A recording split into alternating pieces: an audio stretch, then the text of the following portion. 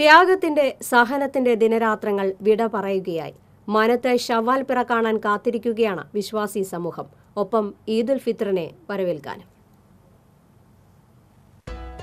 സ്നേഹത്തിന്റെയും സമാധാനത്തിന്റെയും സന്തോഷത്തിന്റെയും തക്ബീർ ധ്വനികളുമായി വീണ്ടും ഒരു ഈദുൽ ഫിത്ർ വരവായി. ഒരു മാസക്കാലം നീണ്ട ഉപവാസത്തിലൂടെ സ്വായത്തമാക്കിയ ആത്മസംസ്കരണത്തിന്റെ വെളിച്ചത്തിലൂടെയാണ് ലോക മുസ്ലിമുകൾ ഈദുൽ ഫിത്റിനെ സ്വാഗതം ചെയ്യുന്നത്. പടിഞ്ഞാറൻ മാനത്ത് മാസപ്പിറ കാണുന്നതോടെ ചെറിയ പെരുന്നാൾ ആഘോഷത്തിന് തുടക്കമാകും. പള്ളികളിൽ നിന്നും തക്ബീർ ഉയരുമ്പോൾ വീടുകൾ ഈദുൽ ഫിത്റിനെ വരവേൽക്കാനുള്ള അവസാനവട്ട ഒരുക്കത്തിലായിരിക്കും. പെരുന്നാൾ ദിനത്തിൽ പുത്തൻ ഉടുപ്പിട്ട് സുഗന്ധദ്രവ്യങ്ങൾ പൂശിയ വിശ്വാസികൾ കൂട്ടത്തോടെ മസ്ജിദുകളിലേക്ക് നീങ്ങും.